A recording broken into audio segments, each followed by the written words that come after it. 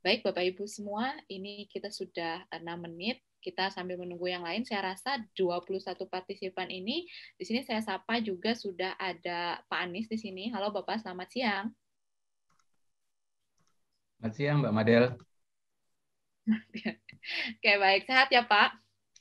Sehat, Alhamdulillah, makasih. Sekarang di Jogja atau di mana nih Pak? Jogja. Oh, di Jogja, oke. Saya pikir di Jakarta Pak. Lah, belum. Oke, baik. Sini juga ada Pak Gede. Halo Pak Gede. Selamat siang, Bu Madia. Assalamualaikum. Waalaikumsalam. Ya, baik. Jadi Bapak Ibu semua nanti di sini hari ini selain Pak Anies juga ada Pak Gede yang akan memfasilitasi kita. Kemudian saya sapa juga Dr. Belladonna sudah berhadir ya ini ya. Sudah Mbak Madel, terima kasih. Terima kasih Bu. Oke, Mbak Happy juga. Baik, kita bisa mulai Bapak Ibu. Di sini izin kita langsung memulai. Di sini Pak Anies sudah ada 9, saya juga udah share ya Pak Anies ya ke Bapak kemarin ada 9 kawasan ini yang sudah mengirimkan dari relawan Palu Timur, kemudian dari Ulu Jati, Palu Selatan, Kecamatan Tatanga, Kota Palu, Palu Selatan, dan Palu Utara, serta Ulu Jati. Ulu Jati ada 2 ya ini ya. Saya coba konfirmasi dulu. Yang dari Ulu Jati memang ada 2, satu wilayah itu ada 2 tim atau seperti apa? Oh, itu kurang koordinasi sih kayaknya Mbak, karena harusnya maksudnya yang Ulu jadi pertama itu dia tim admin gitu. Nah, kalau yang bawah itu kayaknya yang khusus nakes. Oh, oke, baik. Oke, jadi nanti kita gabungkan ya. Dan di sini hadir ya, artinya Mbak Charlie sama Pak Syahrial ada ya? Ada Bu. Oke, baik. Ini nanti Ulu jadi 1. Nah, di sini selain, makanya saya juga ingat, kalau tidak salah relawan Agasi ini untuk 8 wilayah ya? Iya, 8 kecamatan. Iya, 8 kecamatan. Tapi sini ada 9, makanya saya cek, ternyata ada 1 ini, terima kasih dari Morowali Utara. Jadi selama pendampingan juga sebelum kegiatan Nagasi, kemudian di Nagasi, Morowali Utara ini aktif ini. Ada Pak Hans ya di sini. Halo, selamat siang Pak Hans. Halo, selamat siang Bu.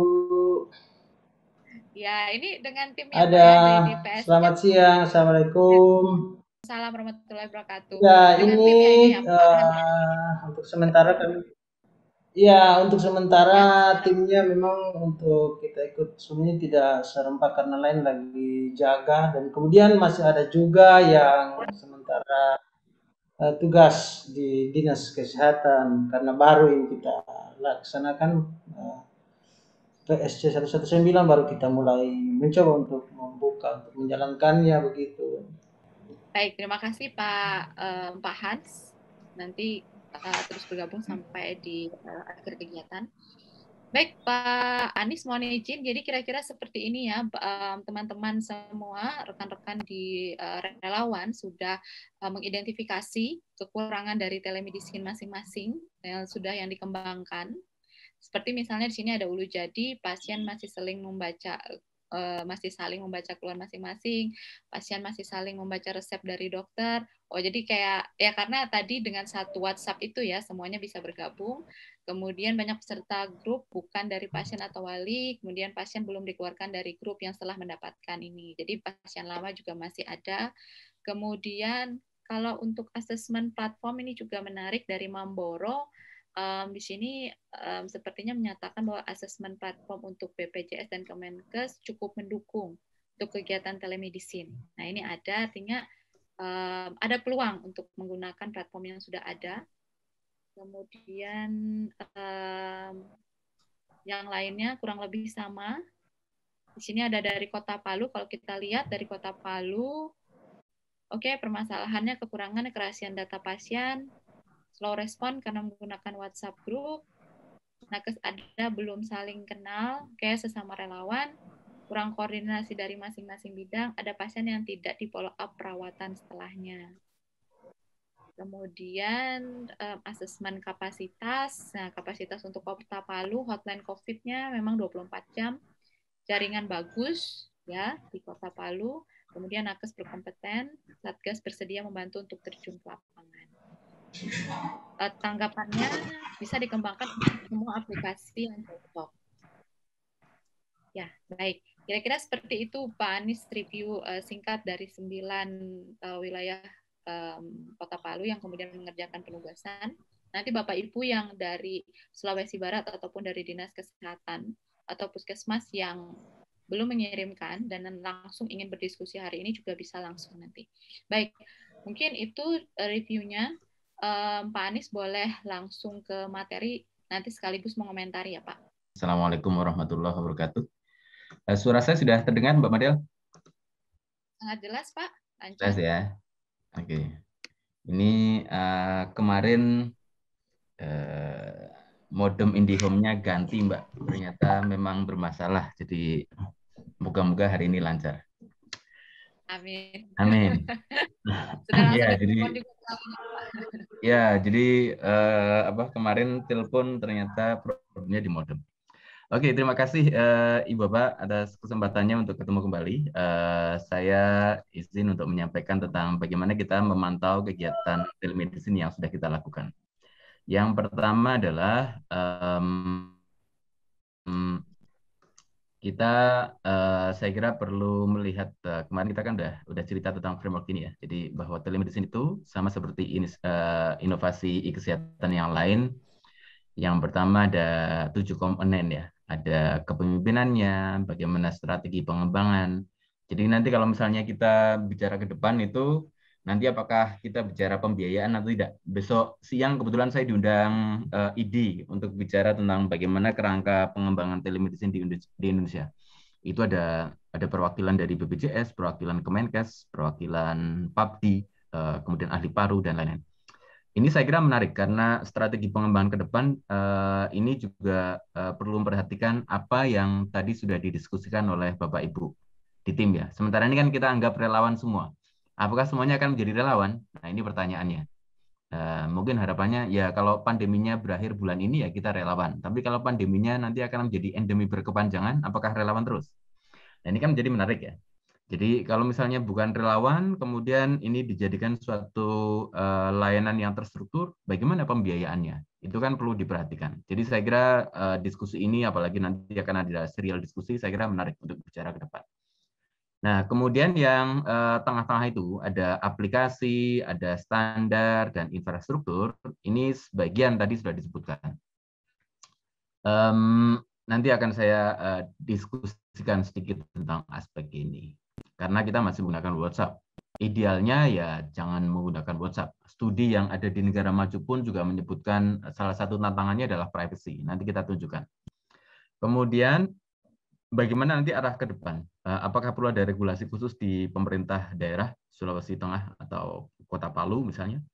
Kemudian SDM. SDM ini bisa SDM klinisnya, artinya yang memberikan konsultasi, SDM pendukung, misalnya admin atau tim manajemen yang mensupport para dokter dan menjadi jembatan untuk berkomunikasi dengan pasien, atau mungkin SDM yang nanti akan mendukung ke arah implementasi teknologi, yang nantinya saya kira juga mungkin perlu dipertimbangkan jika kita akan mengembangkan teknologi yang khusus. Kalau WhatsApp itu kan aplikasi yang semua orang itu bisa pakai.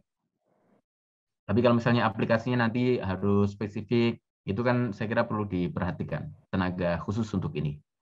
Kemudian yang berikutnya adalah literasi pasiennya juga masyarakat. Jadi mereka harus punya literasi yang baik, kemudian bagaimana agar mereka dapat berkomunikasi dengan baik. Ini saya kira menjadi aspek yang penting. Nah, kemarin kita juga sudah mendiskusikan ini. Saya kira Bapak Ibu saat ini kan sebenarnya sudah dalam fase menerapkan ya. Dalam menerapkan Bapak Ibu di file yang juga sudah saya terima dari Mbak Madel, saya kira sudah ada tim, kemudian ini yang saya belum jelas. Sebenarnya ukuran keberhasilan telemedicine-nya Bapak Ibu itu apa sih? Ini dianggap berhasil itu jika apa? Ada yang mau komentar nggak? Boleh nulis di chat atau open mic. Ini sudah dianggap berhasil atau belum? Kalau berhasil itu ukurannya apa? Kalau belum ukurannya apa? Ada yang mau komentar? Menarik ya, Pak, pertanyaannya, ya. Pak Anies, putus-putus ya. soalnya. Kalau kemarin kita kan menggunakan kerangka ini ya, kita sudah mengidentifikasi kebutuhan karena kenyataannya sistemnya sudah berjalan. Timnya sudah ada dokter yang menjadi konsulen atau konsultan, ada admin saya kira, atau relawan apapun namanya. Yang saya belum baca, termasuk yang dari reportnya yang dikirimkan oleh Mbak Madil ke kita adalah Defining Success Step. Kira-kira menurut Bapak Ibu, ukuran keberhasilan bahwa layanan telemedicine ini mencapai tujuan itu apa?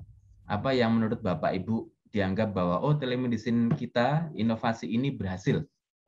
Ini apa? Ada yang mau komentar? Boleh chat atau boleh? Oke. Ya, silakan. Mungkin saya. Ya, silakan, jadi Pak. Ya, kalau di kami kan memang tujuan pertama untuk membuat aplikasi layanan telemedicine ini adalah mengurangi angka bor rumah sakit. Ya. Jadi indikator keberhasilannya adalah ketika pasien itu lebih banyak dilayani melalui aplikasi telemedicine dan sehingga mereka tidak lanjut ke rumah sakit. Nah, itu yang kemudian kami coba bandingkan data kemarin, Pak Anies. Ya. Jadi per tanggal 30 Juli itu jumlah kasus aktif itu 555 pasien. Nah, itu pada tanggal 30 Juli jumlah bor rumah sakit itu rata-rata di atas 80%. Sementara evaluasi kami tanggal 22 Agustus, kasus aktifnya justru meningkat 1.500, tetapi bor rumah sakit justru turun. Karena memang pasien justru lebih banyak terlayani di isoman. Dalam hal ini pasien yang di layanan aplikasi. Jadi memang dari hasil itu kami menganggap cukup berhasil dalam artian menahan pasien untuk tidak ke rumah sakit dari perbandingan data tadi. Pasiennya meningkat, tetapi justru bornya turun. Artinya orang lebih suka isolasi di rumah. Seperti itu, Pak. Menarik, Dokter Rizka. Ini saya kira informasi yang dalam diskusi yang minggu lalu juga saya belum mendengar. Kemudian yang dari laporan juga kemarin yang tertulis kan baru mengidentifikasi problem ya. Ini belum tertulis juga. Jadi saya kira menarik. Jadi bahwa teman-teman di Sulteng sudah merasakan bahwa ketika kita ada WhatsApp group, meskipun nanti ada isu yang lain ya, privacy dan lain-lain, itu sudah memberikan dampak luar biasa. Konsultasi dapat diberikan, mungkin misalnya mau ditambahkan lagi, yang isoman juga mendapatkan obat ya Dok ya? Ya, dapat obat, dapat bantuan logistik juga. Dapat bantuan logistik. Jadi ya. Di sisi fasilitas pelayanan kesehatan, bornya itu kemudian juga tidak menjadi tinggi atau surge misalnya. Kemudian masyarakat yang membutuhkan akses terhadap pelayanan kesehatan juga tetap dapat terlayani, dan paling tidak misalnya mereka ada obat mereka mendapatkan, ada kebutuhan untuk meningkatkan kondisi tubuh, mungkin ada vitamin, ada logistik yang lain juga tercapai. Nah, ini saya kira menarik. Jadi ini kalau misalnya kemudian dipantau terus-menerus, itu saya kira akan menjadi salah satu ukuran keberhasilan.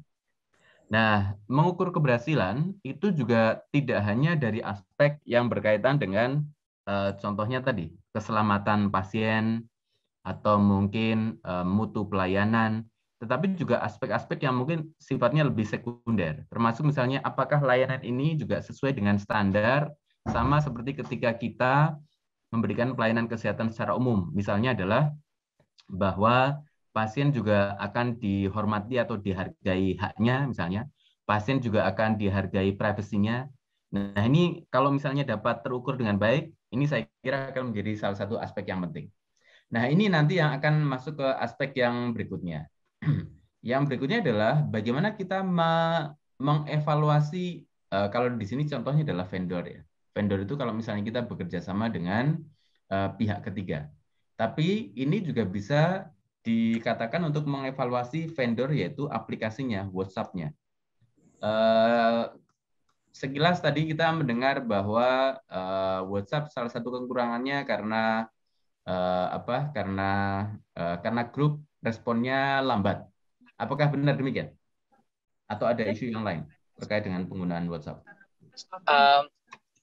Kalau sebenarnya ini landasan awalnya kan yang meng-create grup WhatsApp ini saya. Jadi kenapa kemudian saya membuat grup WhatsApp itu via-nya WhatsApp, rencananya sih kemarin sebenarnya maunya chattingnya by pasien Pak. Cuma kalau di WhatsApp itu karena kami keroyokan dalam tanda kutip, justru kami berharap dengan adanya nakes dalam jumlah besar di grup WhatsApp ini, ada dokter, apoteker, dan dokternya tidak satu. Nah, misal dokter yang satunya berhalangan untuk menjawab, direspon sama dokter lain yang ada juga di grup ini. Ya. Jadi sebenarnya kalau menurut saya dengan model keroyokan begini dia responnya lebih cepat. Nah, kami juga punya mekanisme satu, kalau umpama dalam 30 menit itu tidak ditanggapi, maka ada admin yang akan memfollow up apakah pasien ini sudah dilayani atau belum. Kalau belum, dia akan menjapri dokternya langsung. Seperti itu, Pak. Ya. Oke. Ya. Ini saya kira kalau misalnya kemudian kita ada ukuran dari 200 pasien misalnya, berapa yang dijawab misalnya dalam waktu 5 menit misalnya, berapa yang dijawab dalam waktu 10 menit, berapa yang dijawab dalam waktu 15 menit, berapa sesudahnya. Itu saya kira akan menjadi menarik. Oh, ternyata memang responnya itu antara sekian sampai sekian menit. Waktu yang paling efektif sekian menit, berapa yang dianggap late. Nah, late itu karena apa? Mungkin karena waktu konsultasinya mungkin sore, atau waktu konsultasinya justru pas jam kerja. Jadi para dokter yang bertugas di WhatsApp group itu juga sedang memberikan pelayanan rutin setiap hari. Nah, jadi mungkin kalau misalnya kemudian kita bisa memperhatikan semacam itu, mungkin kita bisa punya ukuran baru. Oke, bulan ini kita respon rate-nya rata adalah misalnya 12 menit. Bisa nggak bulan depan itu kita naikkan menjadi 8 menit? Nah, sarannya bagaimana misalnya? Katakanlah apakah dokter kita itu juga punya jam jaga yang berbeda misalnya. Nah, ini yang saya kira mungkin teman-teman yang menjadi admin itu saya kira dapat menilai hal semacam itu. Nah, kalau misalnya kita sudah punya ukuran keberhasilan dan kemudian bagaimana hal-hal yang perlu diperbaiki, kita nanti dapat membuat case step. Artinya apa? Case step. Upaya agar agar layanan telemedicine kita menjadi lebih baik lagi. Contohnya tadi, waktu respon menjadi lebih cepat. Kemudian kalau misalnya ada yang perlu dirujuk ke rumah sakit, dipastikan dia dapat tempat di rumah sakit. Atau misalnya pasca layanan telemedicine, 2 minggu atau 3 minggu pos layanan telemedicine, orang itu sudah memiliki aktivitas normal atau apa. Nah, sehingga kalau misalnya kita sudah punya ukuran semacam itu saya kira akan menjadi ukuran yang baik tentang bagaimana kemudian kita akan melanjutkan layanan ini ketika pandemi juga belum bisa berakhir, ketika kita masih menggunakan layanan digital, dan kemudian masyarakat juga menjadi semakin aware. Oh, sekarang layanan konsultasi menjadi semakin mudah. Nah, case step ini saya kira nanti perlu dituangkan dalam suatu dokumentasi, kemudian bagaimana target-targetnya. Kemudian yang keenam, contracting ini kalau misalnya kaitannya dengan vendor ya. Contracting ini kaitannya dengan, si vendor ini kalau misalnya kita nanti bekerja, itu bayarnya berapa. Misalnya ya, kalau misalnya kita dengan pihak ketiga yang harus bayar. Kemudian mereka ditargetkan apa. Kalau ada error di sistem itu responnya harus seperti apa dan seterusnya. Tapi kan kalau ini enggak, ya kita bypass. Nanti kalau misalnya teman-teman di Sulteng itu memutuskan, kita butuh pihak ketiga, mungkin nanti perlu diperhatikan tentang bagaimana service level agreement, aturannya seperti apa. Nah, kemudian ketika kita sudah mempersiapkan ini, nah ini yang saya kira juga menarik tentang bagaimana kemudian mengimplementasikan. Nah, mengimplementasikan saya kira workflow ini yang di sini kita sebutkan adalah workflow itu yang kita sebut sebagai SOP. Kemarin kelihatannya Dr. Rizka sudah sempat mengungkapkan ya. Jadi apa yang harus dilakukan oleh pasien ketika pertama kali masuk? Mungkin kalau misalnya saya bayangkan, Bapak Ibu entah kemarin sempat saya share screen nggak ya, kalau misalnya kemarin waktu jaringannya agak susah. Jadi kalau misalnya kita sudah memiliki sistem yang tertata dengan baik, nanti SOP-nya itu ada latar belakang, pengantarnya, bagaimana berkonsultasi. Ini misalnya konteksnya adalah konteks untuk layanan konsultasi, layanan pulmonary telemedicine, telemedicine yang kaitannya dengan penyakit paru dan lain-lain. Kemudian dalam rehabilitasi layanan paru ini apa saja yang diperlukan? Kan kebetulan kita komunikasinya masih chat semua ya, atau ada yang video call nggak? Kalau kemarin itu desainnya untuk Nagasi masih chat, tapi kan ada satu lagi layanan telemedicine yang coba kita buat yang namanya Puskesmas itu membuat konsep video call. Ya, ya. Jadi kalau misalnya kemudian kita ada video call, nanti kemudian di sini dituliskan. Kemudian apakah ada fitur patient assessment yang sudah terstruktur? Kemarin kalau nggak salah saya lihat bahwa sudah ada semacam formulir sederhana pasien harus mengisi. Nah, pasien harus mengisinya itu di teks bebas atau kemudian kita isikan ke dalam misalnya Google Form atau formulir yang lebih terstruktur. Teks bebas. Teks bebas. Nah, kalau misalnya kita sediakan dalam format yang terstruktur akan lebih mudah. Jadi lebih mudahnya misalnya nanti dalam rangka evaluasi, pasien misalnya memasukkan angka umurnya dari sekian sampai sekian. Nanti kita bisa menghitung dengan mudah rata umurnya sekian. Asal wilayahnya dari mana? Kalau kemudian kita bisa menyebutkan sudah dalam bentuk terstruktur, kecamatan mana, desa mana, nanti kita bisa membuat peta dengan mudah. Kemudian keluhan awalnya apa? Keluhan awal misalnya pasien tinggal centang-centang di Google Form, ada sesak nafas, ada apa? Nanti kita bisa menyebutkan itu. Dan seterusnya. Itu yang saya kira nanti kalau misalnya patient assessment itu diminta mengisi sebelum join, itu saya kira akan menjadi informasi yang baik. Sehingga ketika join itu lebih kepada informasi yang teks. Kemudian setelah terlibat, apakah kita punya menu edukasi yang sudah template? Template itu misalnya gini. Ketika pasien join, ketika dia sudah menggunakan sudah konsultasi itu, ada nggak template yang secara umum itu dapat diberikan kepada pasien sambil menunggu dokternya merespon? Misalnya katakanlah selamat siang atau selamat malam, selamat pagi Bapak Ibu yang sudah bergabung di forum ini. Kemudian secara umum kita tetap harus menjaga protokol kesehatan segala macam. Jika ada keluhan semacam ini dan kemudian kita tunggu sebentar lagi akan ada dokter yang merespon. Nah, kemudian kalau misalnya dokter sudah merespon, kemudian kalau misalnya responnya lebih spesifik yang berkaitan obat dan lain-lain, admin mungkin sudah punya template kalau obat ini diminumnya setiap berapa lama dan seterusnya. Jadi menu yang berkaitan dengan KIE itu sudah template tinggal di copy pastekan, misalnya ya. Kemudian apakah ada patient reassessment? Jadi kalau misalnya setelah minum obat berapa hari atau setelah selesai nanti di-assess lagi. Nah, ini yang saya kira mungkin di teman-teman di Silteng sudah punya. Jadi panduan inilah yang saya sebutkan sebagai workflow yang tadi saya sebutkan di sini. Nah, workflow kemudian saya kira itu dapat dituangkan dengan baik. Kemudian care team. Care team mungkin kalau misalnya di sini ada misalnya katakanlah 30 dokter yang terlibat, siapa yang menjadi leader, siapa yang mungkin menjadi kayak gatekeeper untuk yang kasus secara umum, siapa yang bisa merespon. Kalau misalnya kasusnya secara spesifik terkait dengan misalnya isoman dan kebetulan ibu atau perempuan usia reproduktif dan hamil misalnya. Ini kan perlu ada konsulen SPOG. Nah, itu siapa dan seterusnya. Kemudian bagaimana kemudian kita dapat berinteraksi dengan pasien, kemudian implementasi yang saya kira sekarang sudah berjalan, kemudian mengevaluasi. Ini yang tadi saya sebutkan. Jadi apakah kita dapat mengukur respon rate, mengukur tingkat kesembuhan, mengukur misalnya kecepatan dari konsultasi ini, kemudian sampai akhirnya oke diputuskan untuk merujuk dan itu cepat misalnya. Kemudian yang berikutnya scaling yang terakhir. Scaling itu bukan membuat gigi menjadi lebih cemerlang. Scalingnya itu memperluas. Jadi misalnya sekarang di Palu misalnya kemudian menjadi sekian kabupaten kota di sampingnya dan seterusnya misalnya. Itu nanti memperluas. Atau termasuk nanti misalnya scaling artinya pertama awalnya dari WhatsApp kemudian menjadi teknologi khusus. Nah, ini yang saya kira kita bisa diskusi lebih lanjut mengenai hal ini. Oh iya, sekalian saya sampaikan ke Mbak Madel juga, mohon maaf nanti saya nggak bisa ikut sampai jam 2.30 ya, jam 2 saya harus meninggalkan ini.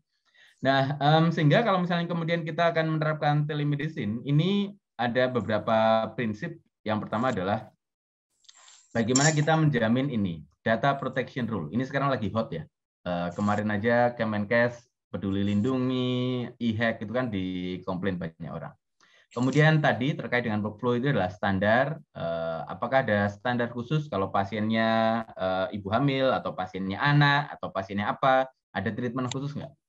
Kemudian aturan-aturan organisasi, misalnya katakanlah kalau misalnya ini kebetulan dokternya juga bekerja di rumah sakit apa, sudah punya STR segala macam. Nah, mungkin bagaimana penguatan dari aturan-aturan di pemerintah daerah. Ada aturan Pemda bahwa ini menjadi bagian dari layanan tambahannya rumah sakit atau puskesmas misalnya. Kemudian aturan etis untuk setiap tenaga kesehatan, untuk setiap pasien juga, termasuk tidak boleh screen capture kemudian dikirimkan keluar. Kemudian kalau standar teknologi kita menggunakan WhatsApp ya apa boleh buat, kita hanya ngikutin aturannya WhatsApp ya. Tapi ada beberapa hal yang mungkin bisa kita atur. Kemudian tentang bagaimana SDM yang nanti akan terlibat. Nah, dalam Kemenkes yang kemarin, ini kan catatan pentingnya adalah pembinaan dan pengawasan ya. Nah, ini yang saya kira apa yang sudah dilakukan oleh Bapak Ibu, saya kira menarik. Bagaimana kita dapat mengawasi. Dalam kerangka yang lain tentang monitoring dan evaluasi, ini menurut saya juga menarik untuk diperhatikan. Jadi untuk menjamin bagaimana telemedicine berjalan, ini ada 3 lapisan. Yang terkait dengan implementasi adalah bagaimana tindak lanjutnya. Jadi misalnya apakah hasil konsultasinya ini tingkat kesembuhannya baik misalnya. Kemudian apakah ada konsekuensi yang tidak diharapkan, mendapatkan obat tapi ada efek samping dan lain-lain misalnya. Biaya jelas ini murah, nah tapi apakah akan terus-menerus seperti ini? Kemudian keadilan, apakah masih ada masyarakat yang tidak dapat memanfaatkan ini karena layanannya itu terbatas, layanan internet misalnya, atau tidak punya HP. Nah, ini mungkin juga perlu dievaluasi. Kemudian yang berikutnya adalah apakah perlu ada pengembangan teknologi baru yang lebih aman, yang lebih menjaga privasi. Ini yang saya kira mungkin perlu diperhatikan. Kemudian kira-kira apakah ada strategi pengembangan tingkat lanjut. Ini kalau nasional ya. Tapi saya kira kalau misalnya kerangkanya Sulteng, bagaimana ini kemudian dapat diperluas. Pengalaman di Palu, apakah dapat diperluas untuk kabupaten-kabupaten lain di Sulteng dengan tingkat kesulitan geografis dan jaringan yang beragam, misalnya ya. Saya sudah membaca bahwa ada teman-teman yang mengeksplorasi mengapa kita tidak menggunakan layanannya BPJS, misalnya, layanannya Kemenkes. Kalau saya boleh usul, silahkan berkonsultasi dengan Kementerian Kesehatan atau BPJS agar dapat memberikan insight kepada Bapak Ibu lebih lanjut mengenai layanan tersebut. Jadi yang BPJS ada mobile JKN kan juga ada fasilitas untuk konsultasi. Tetapi juga ada kelebihan kekurangannya sehingga nanti saya kira akan lebih wise kalau Bapak Ibu kemudian diskusi dengan mereka. Akan baik juga jika tim ini juga mengundang dari pihak mitra misalnya, sambil melihat kira-kira apa sih layanan teknologi yang punya Anda dan itu dibandingkan dengan WA kami menjadi lebih baik. Sehingga Bapak Ibu punya benchmarking, punya perbandingan. Kalau ada perbandingan kan dapat mengukur bagaimana teknologi yang akan saya pakai itu bisa diperluas atau ditingkatkan. Mas Gede kalau misalnya nanti diminta sharing dapat menjelaskan tentang bagaimana model telekonsultasi yang ada di UGM misalnya. Itu juga ada pengembangan aplikasi tertentu yang dapat dimanfaatkan. Dan itu lebih privasinya lebih terjaga, lebih secure juga dibandingkan dengan WhatsApp yang kita nyebutnya di mana agak susah ya. Nah, ini yang kemarin saya sempat ceritakan bahwa ada satu paper tentang penggunaan WhatsApp untuk telemedicine. Tantangannya ini sama seperti yang dituliskan oleh Bapak Ibu. Kerahasiaan, kemudian dokumentasinya juga susah. Jadi ini juga saya kira mungkin juga termasuk hal yang perlu diperhatikan. Jadi upaya memperbaiki kerahasiaan dan dokumentasi ini saya kira salah satu aspek yang penting jika Bapak Ibu di Sulteng kemudian belum mempertimbangkan teknologi lain atau kemudian kalau ada teknologi lain kemudian kita butuh support untuk membangun atau bagaimana kalau ada teknologi lain tapi yang tidak perlu harus membangun lagi tetapi tinggal beli pakai misalnya. Nah ini yang saya kira mungkin perlu dieksplor. Mungkin entah itu kerjasama dengan contoh-contoh yang ada atau Mas Gede dan lain-lain mungkin juga dapat melihat. Nah jika belum ada teknologi yang lebih mature, yang lebih mantap, ini yang saya usulkan. Yang pertama adalah WhatsApp grupnya itu dibagi 2. Yang pertama adalah WhatsApp group antara admin dengan pasien dan WhatsApp group antara admin dengan dokter. Yang WhatsApp group antara admin dengan pasien ini sifatnya hanya admin yang boleh submit atau hanya admin yang boleh boleh broadcast. Jadi pasien itu hanya membaca saja. Nah, tetapi ketika mereka konsultasi, oh silahkan kalau ada isoman, silahkan konsultasi ke admin. Ini konsultasinya japri satu persatu ke admin. Nah, ini jadi misalnya ada sekian nomor yang disebut sebagai adminnya layanan BPJS, admin layanan telemedicine misalnya. Kalau konsultasi awal, silahkan ke sini. Nah, kalau sudah konsultasi awal nanti terima kasih Anda mau bergabung, silahkan ngisi assessment di Google Form, dikirimkan linknya. Nanti setelah dikirimkan linknya, kemudian informasi dari linknya tersebut akan dikirimkan ke grup dokter. Kemudian di grup dokter ditanya dulu siapa yang mau merespon data seperti ini. Nanti hasil responnya dikirim ke admin juga. Nah, kemudian nanti baru dibalikan ke si pasien lewat japri. Nah, tetapi kalau informasi-informasi umum dimasukkan ke sini, sehingga yang grup yang umum ini lebih yang bersifat informasi edukatif. Nah, yang lainnya kuncinya di admin. Kalau kuncinya di admin, praktis yang tahu hanya admin dan pasien. Jadi pasien-pasien lain tidak akan tahu. Tetapi kalau misalnya kemudian akan terlibat di sini juga saya kira nggak masalah. Cuma isunya begini ya, di grup WA itu kan kadang-kadang orang juga dalam tanda kutip kepo ya. Jadi, oh yang segrup dengan saya siapa sih? Kemudian lihat yang lain, oh ternyata ini COVID juga. Kemudian dia cerita ke yang lain. Nah, ini yang saya kira perlu disampaikan dalam edukasi di grup tersebut. Nah, kemudian kalau misalnya sudah selesai, silakan keluar. Kemudian kalau sudah selesai, silakan mengisi form tentang status selesai yang mereka. Nah, ini mungkin akan lebih secure. Cuma tetap dalam hal ini, yang repot adalah admin. Nah, sehingga kalau misalnya memang kita mau mempersiapkan ini, ya adminnya diperkuat atau relawan adminnya ditambah. Kemudian ada aturan untuk berkomunikasi ke grup yang sebelah kiri dan grup yang sebelah kanan. Nah, kemudian disertai dengan adanya Google Form atau fitur yang lain untuk mendokumentasikan konsultasi agar menjadi lebih baik. Tetapi yang ideal memang layanan telemedicine itu memang aplikasi yang dedicated.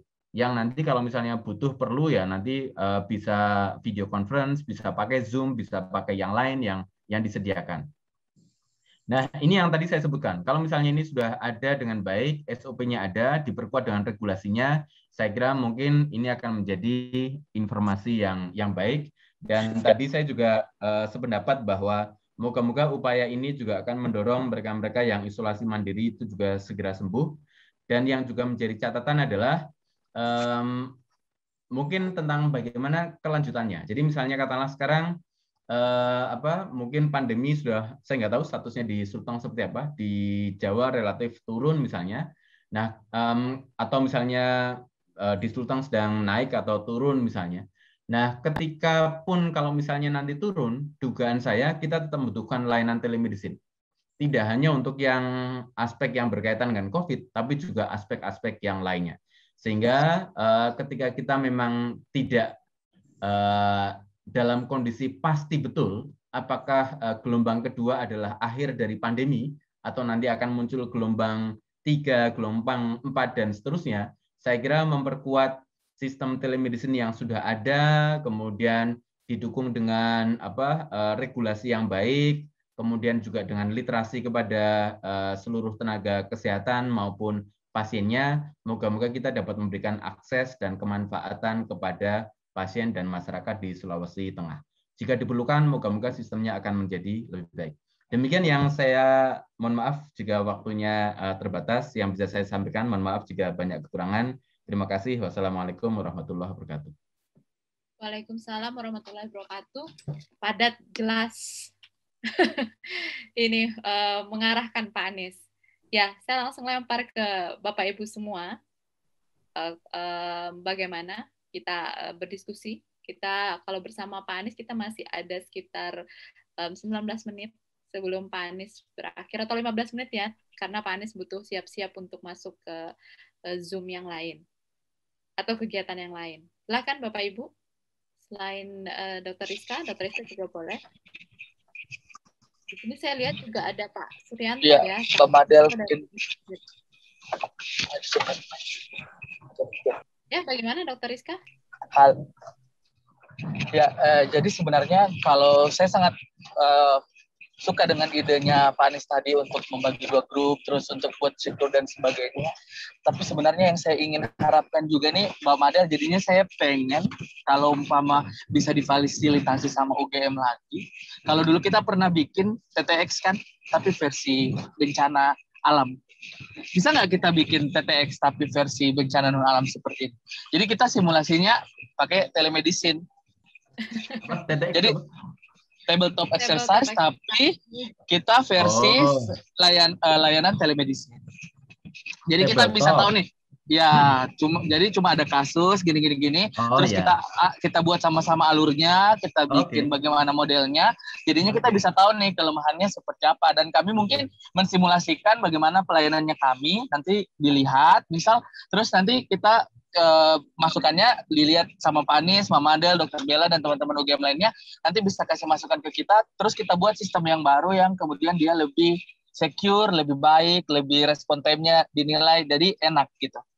Nah, ini menarik ya. Mungkin sekalian saya komen ya. Jadi tadi kan saya tunjukkan contoh SOP dari salah satu provinsi di Australia ya, New South Wales. Itu untuk layanan konsultasi penyakit paru ya, terkait dengan COVID sebenarnya. Yang pertama adalah yang perlu diperhatikan, mungkin tadi saya sebutkan bahwa kita perlu perhatikan konteks kita dalam pandemi. Mungkin sekarang yang banyak konsul adalah isoman.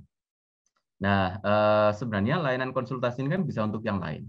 Jadi jangan-jangan saat pandemi mereka-mereka yang sakit dengan dengan diabetes mellitus, dengan hipertensi, mereka tidak berkesempatan berkunjung, misalnya karena takut ke rumah sakit atau apa. Nah, sehingga mungkin di tabletop itu juga kita buat bagaimana caranya kita dapat tetap memberikan layanan konsultasi kepada pasien yang biasanya rutin berkunjung karena hipertensi dan diabetes mellitus, itu juga tetap dapat terjaga. Misalnya, kemudian kita buat skenario. Skenario yang pertama adalah pasien baru. Skenario yang kedua adalah pasien lama. Kalau pasien lama, dokternya sudah tahu, datanya sudah ada, sehingga nanti di tabletop itu dicari apakah data ini ada di rekam medis, terakhir kapan konsul, segala macam. Kemudian bagaimana kita dapat memfasilitasi mereka. Jangan-jangan kita dapat memanfaatkan misalnya posbindu. Jadi posbindu kalau saya nggak tahu di Sulteng seperti apa. Jadi misalnya di desa-desa mungkin ada posyandu yang juga dapat melayani orang tua, kemudian mereka juga nanti dapat ngukur tensi, dapat pemeriksaan yang lain. Nah, itu nanti dapat difasilitasi. Jadi nanti ada sekian channel untuk konsultasi telemedicine, baik yang telemedicine yang isoman, telemedicine yang lain. Nah, ini yang saya kira juga menarik.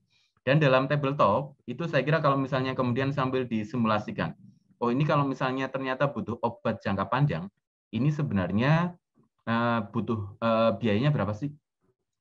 Sampai sekarang, ini yang kalau menurut saya akan dibuat itu dapat membuat masukan kebijakan adalah begini. Di peraturan pemerintah, saya lupa nomornya, tentang BPJS atau tentang Jaminan Kesehatan Nasional, itu disebutkan bahwa BPJS itu berkewajiban memberikan kompensasi kepada daerah yang mengalami kekurangan tenaga kesehatan atau kekurangan sarana pelayanan kesehatan. Nah, kompensasinya apa? Kita belum tahu. Dan sampai sekarang belum ada bentuk implementasinya. Nah, sehingga kalau misalnya Bapak Ibu melalui telemedicine yang sederhana itu dapat mengidentifikasi, oh sekarang dengan konsultasi seperti ini, kita dapat mengidentifikasi misalnya, katakanlah sekian potensi kasus DM baru, atau potensi sekian hipertensi baru, atau yang lain misalnya. Nah, itu kan menarik. Jadi artinya meningkatkan akses. Ini yang saya kira kalau mau dibikinkan tabletop, kan itu simulasi ya, dan nanti hasilnya akan menjadi semacam skenario. Ini saya kira luar biasa. Saya tertarik tuh dengan idenya tabletop. Terima kasih, Pak Rizka. Ya, terima kasih. Dr. Rizka, kita berlanjut untuk pembahasan berikutnya ya. Ini saya menarik Pak, dari banyak asesmen yang kita lakukan ini kan salah satunya ada literasi dari tim relawan itu sendiri, kemudian juga literasi dari masyarakat. Pak Anies ada masukan untuk terkait literasi ini, apa yang harus dilakukan dan lain sebagainya? Ya, yang pertama adalah ketika kita menggunakan telemedicine dari sisi tenaga kesehatan ya, kan memang tantangannya adalah bagaimana kita mencoba menerjemahkan atau mengkonversi pelayanan kesehatan yang biasanya kita berikan secara tatap muka menjadi tatap layar. Nah, ketika tatap layar kan beda. Jadi nanya ke pasien, kemudian sambil mungkin melakukan auskultasi, sambil melakukan mungkin pemeriksaan fisik yang lain, itu kan dapat dilakukan. Nah, kadang-kadang ketika kita mengeksplorasi melalui teks, itu kan lebih banyak historical ya, riwayat. Jadi apakah ibu atau bapak keluarganya ada yang diabetes segala macam. Kemudian kalau misalnya menanyakan yang riwayat penyakit sekarang, demamnya sejak kapan? Kalau misalnya nyerinya sebelah mana, itu kan bisa. Nah, tapi kalau misalnya kemudian dikaitkan dengan hal-hal yang lebih berupa fisik, kan agak susah ya. Nah, sehingga misalnya boleh kita mendapatkan foto? Oh ya, boleh. Nah, cuma mungkin pada waktu mendapatkan foto, misalnya katakanlah foto yang lebih spesifik ke bagian tertentunya misalnya. Nah, ini kan memang hati-hati ya, karena apa? Karena berkaitan dengan kesehatan. Ketika mengirim foto, pasiennya sudah bersedia ini, tetapi kemudian ternyata HP kita yang menggunakan di rumah kita juga ada anak-anak, ada yang lain. Nah, mungkin bisa saja, misalnya katakanlah kita menggunakan hal semacam itu, tahu-tahu HP kebuka karena tidak di password dengan baik misalnya. Jadi memberikan literasi kepada keluarga kita sendiri. Atau ketika kita sudah konsultasi semakin banyak menggunakan gambar, ya itu harus kita jaga privasinya si pasien. Itu saya kira akan mungkin teman-teman saya kira sebagai dokter sudah mengatur hal semacam ini. Tetapi ketika kita sekarang sudah banyak menggunakan telemedicine, ini saya kira bisa menjadi pintu yang perlu kita perhatikan juga. Jangan sampai nanti akan ada case-case tertentu yang muncul hanya karena salah posting. Kita kan kadang-kadang juga gitu kan. WhatsApp itu salah ngirim gambar, itu kan juga muncul juga. Jangan sampai yang semacam ini salah. Jadi yang pertama memang literasi tentang bagaimana menjaga file yang dikirimkan oleh pasien, kemudian perangkat yang kita pakai itu juga harus terjaga, syukur-syukur juga dirawat dengan baik dan seterusnya. Itu yang pertama. Nah, yang kedua adalah bagaimana kemudian kita mengeksplorasi si pasien. Mengeksplorasi pasien mungkin saya kira kita dapat mengombinasikan dengan beberapa hal. Saya nggak tahu persis ya. Kalau di Jawa, kadang-kadang orang nanya dengan bahasa Indonesia, itu pun juga menjelaskan ekspresi kesakitan, itu akan lebih mudah pakai bahasa Jawa. Nah, nggak tahu kalau di Sulawesi Tengah itu kadang-kadang ada pertanyaan-pertanyaan tertentu yang pakai bahasa lokal nggak? Nah, sementara dokternya tidak selalu semuanya orang Sulawesi Tengah misalnya. Jadi mungkin ini juga perlu menjadi kayak semacam lesson learn, pengalaman atau daftar pertanyaan yang mungkin bisa disampaikan sesama grup dokter misalnya. Jadi ketika mengeksplorasi akan menjadi lebih jelas. Kemudian yang ketiga, jika diperlukan misalnya perlu video atau apa, ya mungkin perlu dikenalkan juga. Jadi misalnya katakanlah pasien mengalami gangguan di saat nyeri telan misalnya. Saat nyeri telan kemudian coba Anda menelan ludah, apakah ada benjolan yang bergerak saat menelan ludah segala macam. Nah, kalau misalnya kita dapat menyediakan contoh-contoh tutorial semacam itu mungkin pasien kalau diberikan contohnya, tolong melakukan gerakan, misalnya katakanlah berkaitan dengan pasien dengan keluhan nyeri, kemudian dia mengalami gangguan ketika menggerakkan sisi lengan kanan sampai sejauh ke arah keluar atau ke kiri ke kanan, ada contoh-contohnya, itu saya kira menarik. Jadi kemudian apa yang perlu dilakukan? Jadi komponen berkaitan literasi dokter mungkin perlu disediakan juga. Jadi tutorial-tutorial kepada pasien kalau mereka akan menyampaikan tentang permasalahan fisik mereka yang dapat direkam agar dikirimkan ke dokter atau tenaga kesehatan lain agar bisa diakses. Nah, ini yang saya kira dari sisi tenaga kesehatan. Kalau dari sisi pasien lebih banyak berkaitan dengan bagaimana tetap menjaga privasinya dokter, bagaimana kemudian tidak screenshot, bagaimana berkomunikasi dengan baik, kemudian etis, dan lain-lain. Yang menarik adalah demikian. Saya pernah diskusi dengan salah satu startup. Startupnya pemberi pelayanan kesehatan. Bapak Ibu kan paham ya, bahwa di Indonesia itu pengguna internet itu kan banyak. Dan netizen kita termasuk netizen yang ganas-ganas. Nah, kabarnya demikian. Jadi kalau misalnya ada orang Indonesia dibully, yang membuli itu diganti dibully genti misalnya. Nah, di salah satu startup kesehatan, ternyata dokter yang perempuan kadang-kadang juga mengalami sexual harassment oleh pasien. Karena apa? Karena pasiennya juga pasiennya anonim, tidak punya NIK, tidak punya, asalkan punya akun. Mengirimkan gambar, ternyata gambarnya adalah gambar yang ke arah sexual harassment. Ini juga terjadi. Jadi hal semacam ini juga saya kira perlu diatur, tapi kalau misalnya di grup kecil, ini kan mungkin lebih mudah ya, karena sama-sama satu Sulawesi Tengah. Tapi kalau misalnya startup yang besar itu kan dokternya di Jakarta, pasiennya dari mana, ngakunya dari mana kan juga susah. Nah, ini yang saya kira mungkin perlu menjadi perhatian. Tetapi menurut saya ini aspek yang penting. Tujuannya adalah membangun literasinya tenaga kesehatan maupun membangun literasinya si pasien juga agar nanti komunikasinya bisa berjalan dengan baik melalui telemedicine. Terima kasih, Mbak Mada. Baik, terima kasih Pak Anies. Masih ada 3 menit ini sebelum Pak Anies keluar. Silakan Bapak Ibu. Sebelum kita lanjut nanti penugasan khusus diskusi lebih jauh dengan Pak Gede dan Dr. Bella. Ada dulu. Mungkin Bu Nur Afiat dari apoteker. Yakin ya ini Bapak Ibu? Kita minggu depan bertemu dengan tim bencana ini, dengan tim manajemen bencana ini, bukan dengan Pak Anies lagi ini. Jadi apa-apa dulu kita ini, walaupun Pak Anies tetap bisa kita kontak ya, tapi kita bisa berdiskusi dengan Pak Anies. Ya, silakan Bapak Ibu, cukup masukannya ya, baik. Tidak ada ya, oke baik. Terima kasih Pak Anies selama 2 minggu ini bersama dengan kami. Terakhir masukan dari Pak Anies untuk pengembangan WhatsApp ini yang ada dikembangkan oleh ini juga sudah sangat baik gitu ya. Maksudnya sudah ini cukup bisa dilaksanakan ke depannya dan berbagai macam hal yang sudah Pak Anies sampaikan akan menjadi bukan PR ya Bapak Ibu ya, tapi menambah insight kita bagaimana sih nanti mengembangkan ini gitu ya ke depannya, karena kita tidak tahu ini sampai kapan kejadiannya. Kalau saya boleh usul Mbak Madel, ini aja tim ini mengundang perwakilan BPJS, perwakilan Direktorat Pelayanan Rujukan Kemenkes, sama salah satu startup ya kesehatan.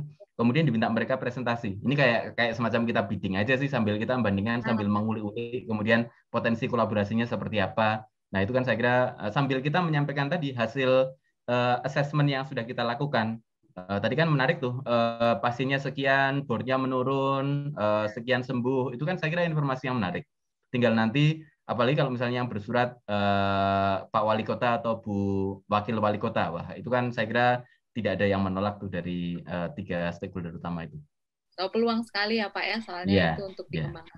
Mungkin kalau misalnya seperti tadi Dokter sebenarnya bilang bahwa sebenarnya satu juga tantangannya ini Mbak Madel, kalau jadi beberapa hal yang kemudian kami diskusikan dengan pihak rumah sakit juga terkait dengan pelayanan telemedicine ini. Jadi sebenarnya kemarin kita mau uji coba juga pelayanan telemedicine untuk rumah sakit bagi pasien-pasien yang tadi Pak Anies cerita bahwa yang pasien DM, pasien yang harusnya kontrol ke rumah sakit. Cuma ternyata yang jadi ganjalannya adalah BPJS itu nggak mau bayar klaimnya kalau dia pasiennya telemedicine, pasien-pasien tersebut yang harusnya ke rumah sakit. Kalau di fasilitas kesehatan tingkat pertama itu masih include dalam kapitasi ya. Tapi kalau yang kalau di rumah sakit itu mereka nggak mau bayar klaimnya kalau pasiennya nggak datang. Nah sebenarnya jadinya repot.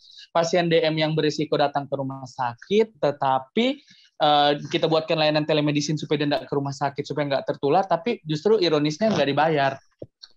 Ya, ini saya kira perlu ada terobosan ya. Memang mendorong perubahan di BPJS itu perlu dorongan dari tingkat pusat. Tapi dorongan tingkat pusat itu bisa dilakukan jika ada banyak request dari daerah. Saya terakhir 3 minggu yang lalu diskusi dengan Rumah Sakit Persahabatan. Rumah Sakit Persahabatan dapat menerapkan tarif umum, tetapi memang itu di luar layanan BPJS. Cuma kalau misalnya dari tarif umum aja kita sudah tahu berapa yang melakukan request layanan telemedicine, kita dapat menyampaikan ke BPJS, ini loh sekian orang sudah menggunakan layanan telemedicine secara umum.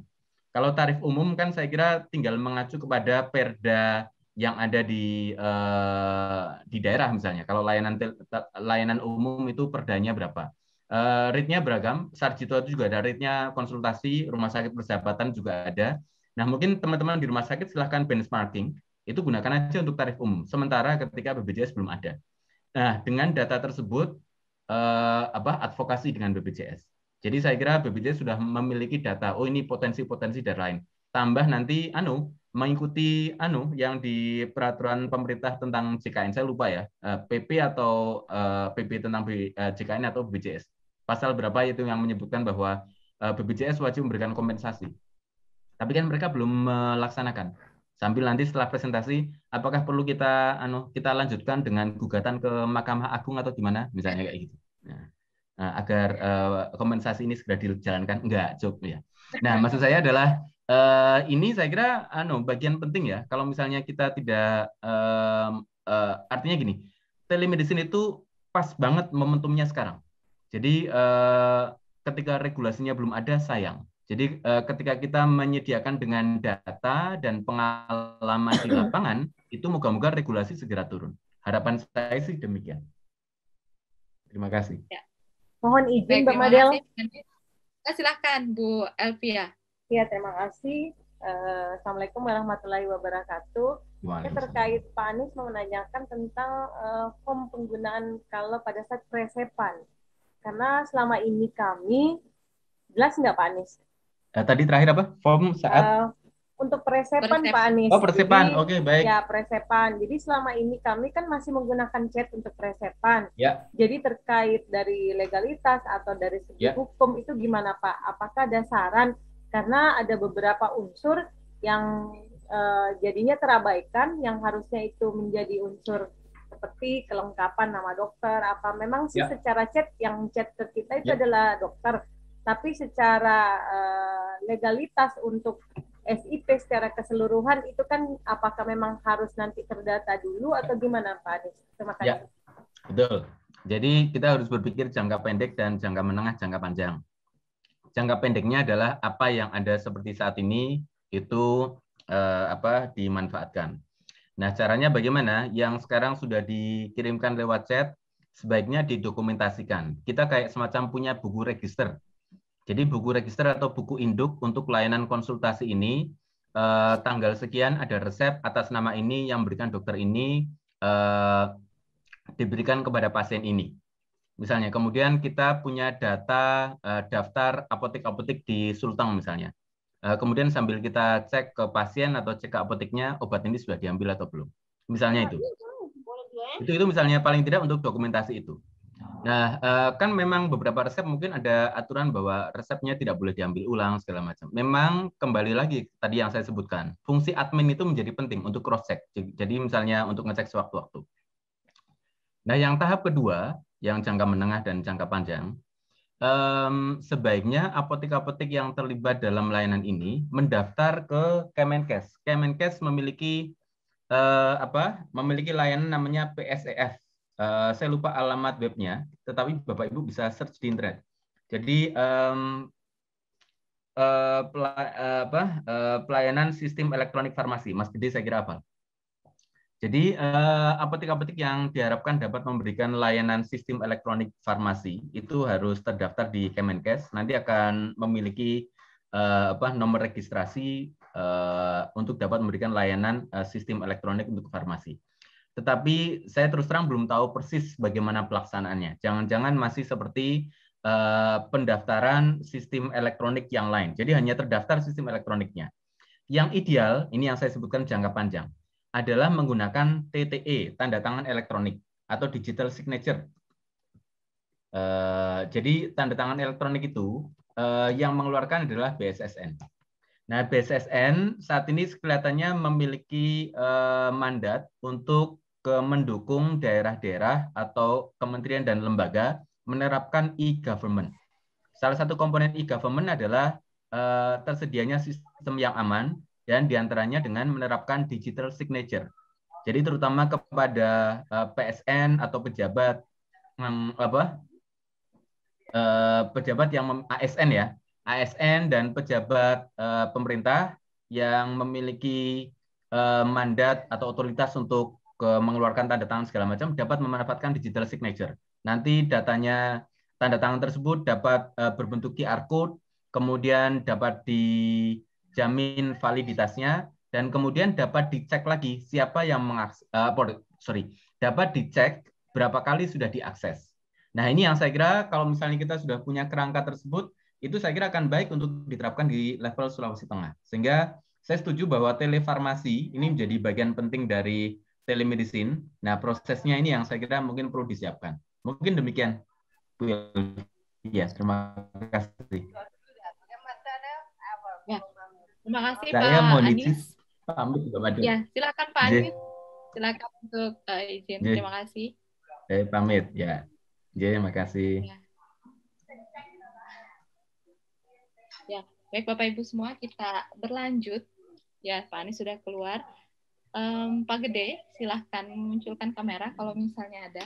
Baik Bapak Ibu, terkait dengan penugasan kita minggu lalu, kita sudah mengasesmen apa yang kurang, kemudian apa kapasitas. Nah, selanjutnya kalau dari kami melanjutkan adalah pembuatan rencana pengembangan.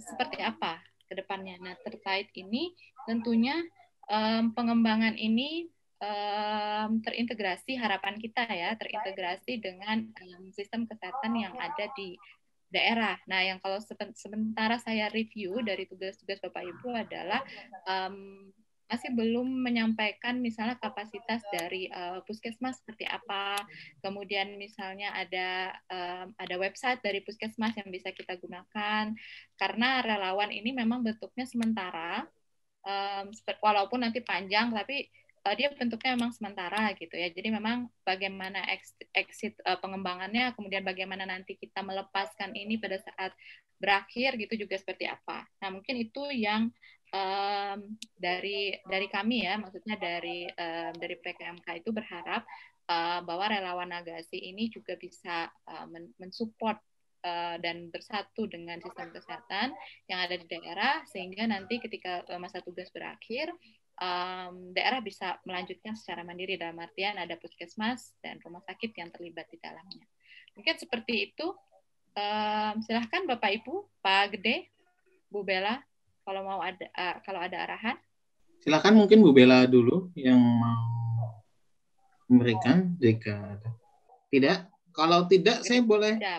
Silakan Mbak Bella udah. Bu Bella sudah open mic. Enggak, maksud saya silakan aja Pak Gede. Lempar-lempar. Ya, baiklah. Bu Madelina, saya boleh share screen sebentar sedikit. Ya, ini yang kemarin mungkin di PSC ya. Jadi, tapi ini semacam evaluasi juga yang tadi saya dengarkan dengan Pak Anies juga. Mungkin Pak Anies tadi meminta saya juga untuk menyampaikan bagaimana pengalaman kami. Kami juga terlibat di 2 telemedicine milik UGM. Yang pertama Kagama, keluarga alumni Gajah Mada, itu bukan telemedicine tapi telekonseling. Jadi kalau telekonseling ini bukan WA. Dan yang kedua telemedicine yang dikembangkan oleh Sonjo dan Kagama Dok. Jadi keluarga alumni Kagama, keluarga alumni kedokteran.